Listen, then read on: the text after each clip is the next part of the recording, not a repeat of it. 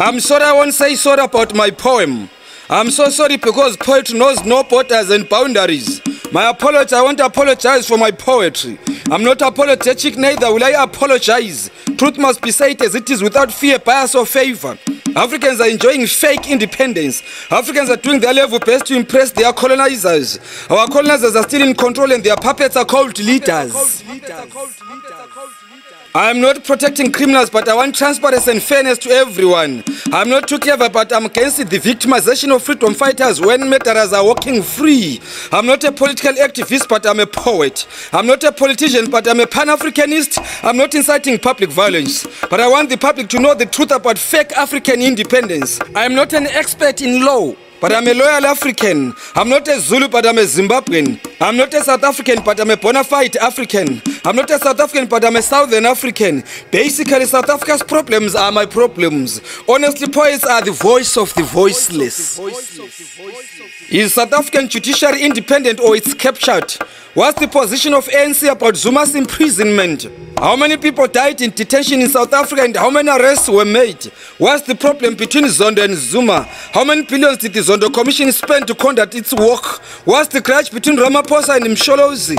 Why is Ramaphosa on mute about his former boss's imprisonment? Is the imprisonment of Zuma political or criminal? How many innocent South Africans died in detention? Who was the responsible and how many arrests were made? How many times did Botha refuse to appear before the Truth and Reconciliation Commission? How many white heads of state were imprisoned for enslaving and slaughtering blacks in South Africa? Was de Klerk arrested for murdering black people? Instead, he was honored with a Nobel Peace Prize award. Gahlenbo, mthetho weMzantsi Afrika, likhaba.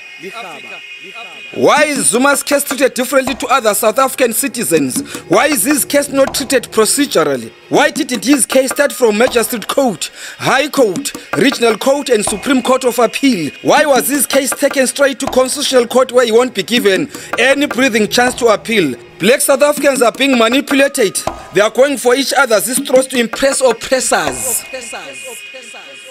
If you really mean justice in South Africa, let Molefe, the former ESCOM CEO, come finish his testimony. If you really mean justice in South Africa, let the Sharpeville massacre perpetrators brought to book. If you really mean justice in South Africa, let the Marikana mine owners be arrested. If you really mean justice in South Africa, let all criminals be arrested. If you really mean justice in South Africa, let the killers of Steve Van Biko be arrested. If you really mean justice in South Africa, let the killers of Steve Van Biko be revealed. If you really mean justice in South Africa, Chris and his murderers should have been asked to reveal who assigned them to kill him as a strict condition of their release. If you really mean justice in South Africa, hostels should be demolished long back ago and those people built their own houses. If you really mean justice in South Africa, let the holy South Africans apprehend, arrest and imprison Msholozi. If you really mean justice in South Africa, let the land be repossessed and given to its rightful owners. Aluba izwe leMzantsi labuya ngempela, abakho mntu omnyama ohlala emkhukhwini ematshotshombeni nasemahostela. Gahlenbo akungadlalwa ngathi yekani uMsholozi baningi abantu abanamacala amakhulu okubulala eMzantsi Afrika.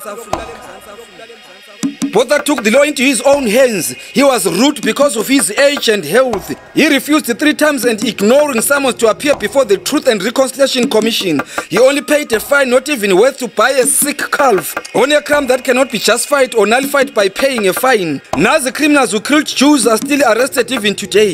If apartheid was genuinely declared a crime against humanity, how come criminals involved in that criminal system were not arrested? If the Truth and Reconciliation Commission report given to Mandela was authentic, if it wasn't a toothless bulldog or a sellout settlement, how come after so many years no one has been prosecuted? Zuma's saga is a stern test for black South Africans.